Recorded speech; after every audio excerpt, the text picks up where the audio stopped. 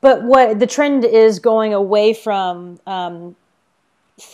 network shows being great, because there are very few, in my opinion, network shows that are great, and even the ones that were once great just 2 or 3 years ago are really starting to just kind of peter out as we all try and find that status quo and make everyone happy, and in the long run, creativity suffers in that way.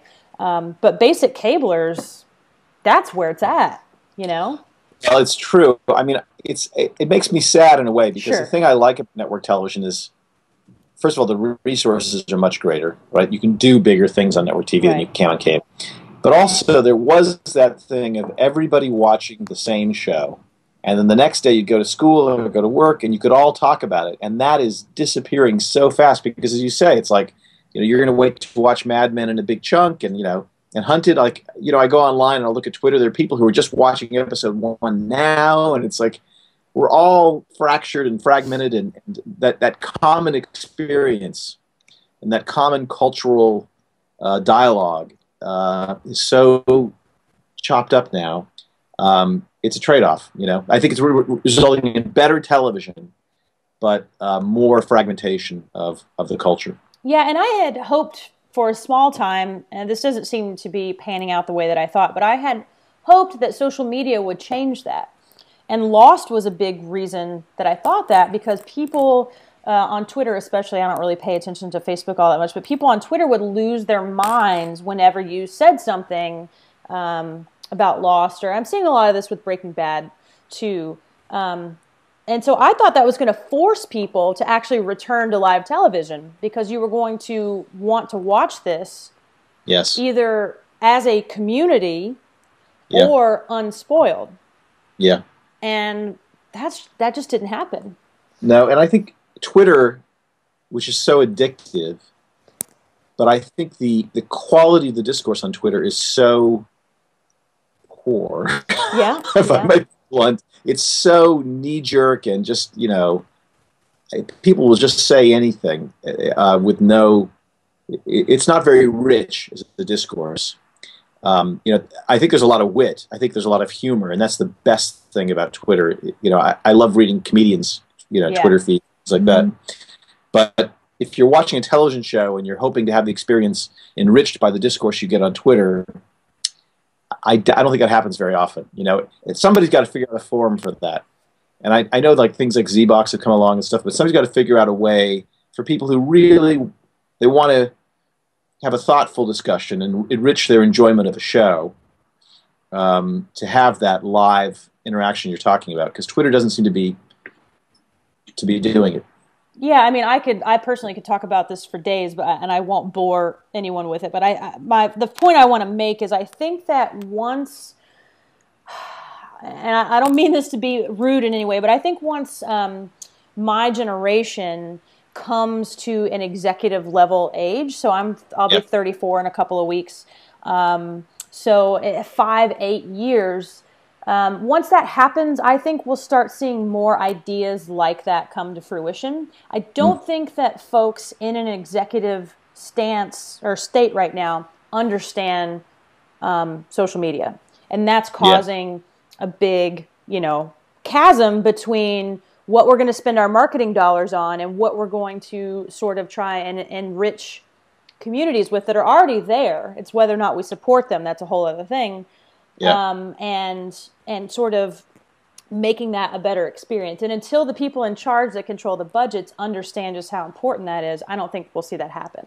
5 years from now, maybe, when I'm pushing 40 and all in my generation who, came up with the internet starting in high school, I hope that we see a change in that, because for folks like you, it's got to be the greatest thing ever, because you get instant feedback. Can you imagine if we had had these tools now when the X-Files was on, and what a better experience that would have been?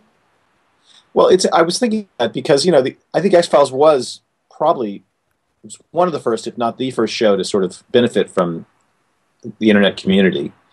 And by the last 3 years of the show, there were really healthy chat room communities that I regularly went on. I think I was maybe the only writer on the show who did, because you have to have such a thick skin, obviously. Right. Even now on Twitter, and the stuff you read, if you're easily wounded, it's pretty devastating.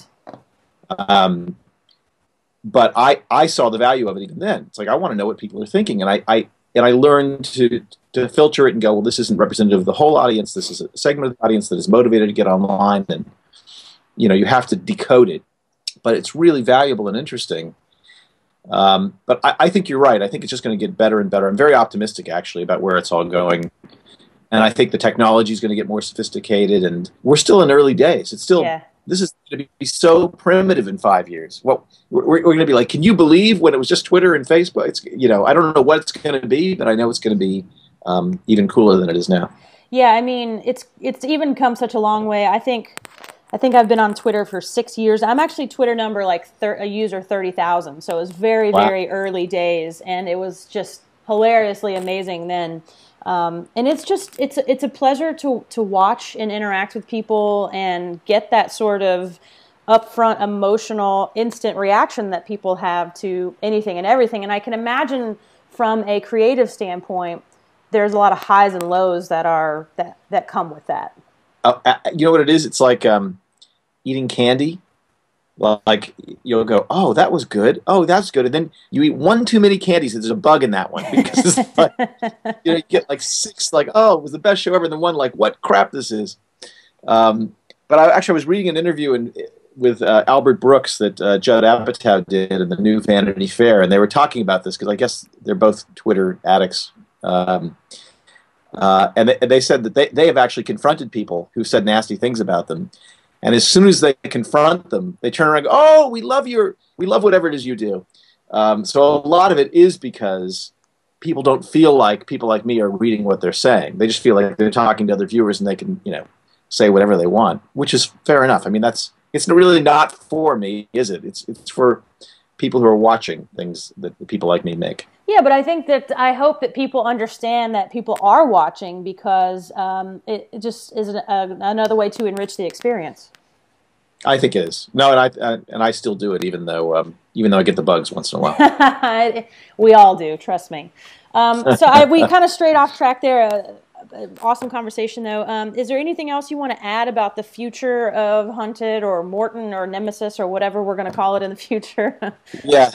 Well, no. I mean, like I said, it's not a done deal yet, so my fingers are crossed that it all works out. But no, it's just been great. And it's. I'll just say again, I said this before. It's been especially nice seeing the X-File community online, supporting Hunted, talking about it, and it's just nice to know that there are people who are in your corner. And even if they didn't all love the show, some of them did, but they all were rooting for me, and that's really nice. Well, so thank you. You're an impossible guy not to root for, so it's very easy. Thanks. All right. Well, thank you so much for chatting. It's always the highlight of my day whenever I get to talk to you, and I'm sure we'll come up with something else that we can do like this in the future. I look forward to it. All right. Thank you. We'll talk soon. Holiday. Okay. Bye-bye. Bye-bye.